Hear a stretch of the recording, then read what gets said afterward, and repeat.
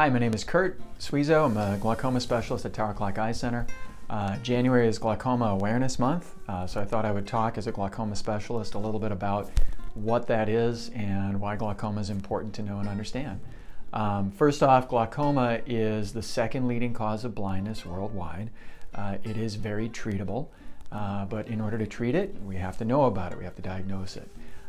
So I wanted to just talk about what glaucoma is and maybe a couple of myths about it to help people understand why this is important. So first off, glaucoma, and a lot of us have heard that word, we're familiar with the term. Glaucoma is a situation where the pressure inside your eye, and your eye is like a little balloon, it needs some pressure to stay inflated and do its job, but that pressure builds to an unsafe level, all right? And when that happens, if that pressure stays elevated long enough, it'll eventually damage the optic nerve. And that's the nerve that plugs into the back of the eye, carries images from the eye to the brain. So if you develop enough damage, you'll eventually start to lose your peripheral vision. Okay, now the important thing is that you have to understand this does not cause symptoms. So this is nothing that you're going to be aware of. It's not going to cause pain. It's not going to cause blurred vision.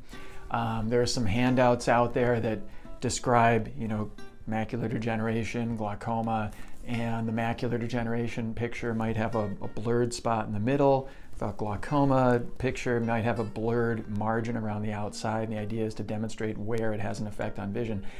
Those are misleading because it gives people the idea, the impression that it's going to cause a change in vision that they're going to be able to notice. And unfortunately, the fact of the matter is if you have glaucoma, you won't know you have it. It won't cause vision symptoms until very, very late in the disease. So that's why it's important to be screened for glaucoma.